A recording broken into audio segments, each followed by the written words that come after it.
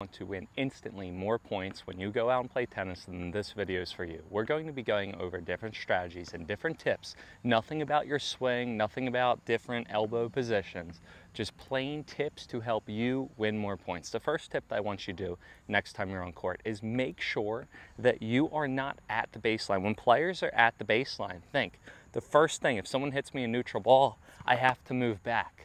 Where do you see Nadal? Where do you see Medvedev? Where do you see them stand on the court? You see them stand all the way behind. Now, you don't have to be that far behind, but I want you to start further back when you're in your ready position. So when I start in tennis, I'm going to be back here. I am not going to be up here. If I'm back here now, someone hits me a neutral rally ball, what can I do? Boom, move up and then hit it, okay? So first one, I want you to stand further back in the court when you're waiting for a ball. The second thing, if you ever get tight when you're serving, all you're going to do is hit your second serve as your first serve. We all have times when we go out and play and our first serve is just not working, right? You can't get it in, you're afraid to double fault, you sacrifice quality. What are you going to do? You're going to hit your second serve as your first serve. You're going to hit your second serve as your first serve. You're going to get twice the amount of times to get the ball in. So again, if you ever get tight, what are you going to do on your serve? You're going to hit your second serve as your first serve. The next thing that you're going to do, you're going to play with more height.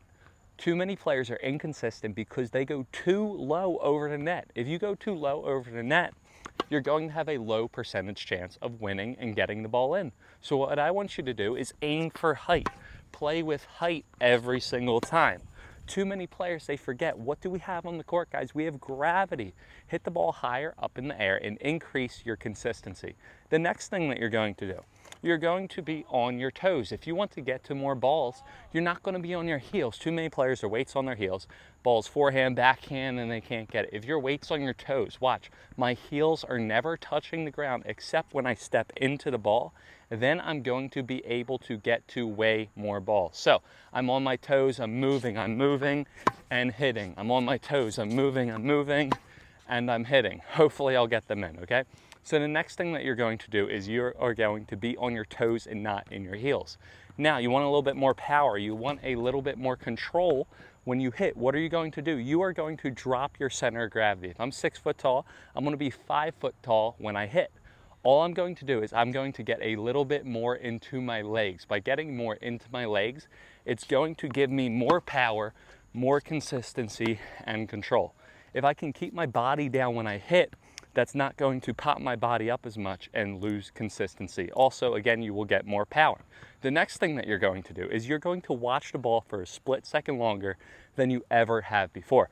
Some players, what they do, yeah, okay, they hit and they look up to see wherever the ball goes, they lose control. Other people, they do watch the ball, but I want you to watch the ball for a split second longer. So you're going to keep your head down and watch the ball for a split second longer when you hit. Once again, I'm going to keep my head down and watch the ball for a split second longer. You will be able to get more control. Now, the next thing that I want you to do is I want you to hold the racket looser than you ever have before. I want you to let the racket work for you. Do not work for the racket, okay? So the next thing that you're going to do, even if you already hold this racket loose, I want you to hold the racket looser. By holding the racket looser, you're going to be able to generate more spin. You're going to be able to hit twice as big of a ball without doing half the amount of work. So then again, we are going to be looser. The last thing that I want you to do is I want you to follow through. Actually, not last thing, second to last thing. So I want you to follow through.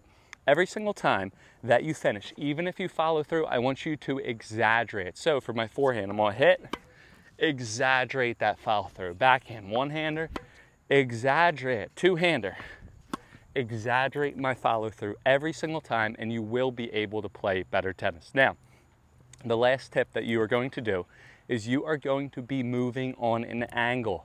This is a huge tip that, other than being on your toes, will allow you to get to way more balls. Watch. Where players go wrong is that if they have a forehand, they move out here. If they have a backhand, I move out here. Notice I move side to side, right? Okay, that's good, but you want to get to more balls, you're going to cut the angles in the court. Instead of moving side to side, watch, I'm going to move up and hit. If they hit me an out wide backhand, I'm going to move up and hit. By moving on an angle, moving in a V instead of moving side to side, you will be able to get 2 more balls, okay? Same thing on the volley, right? I'm going to move up, right? If I ever have a volley, I don't want to move over here. What did I say? Tyler told me to what? Move in a angle.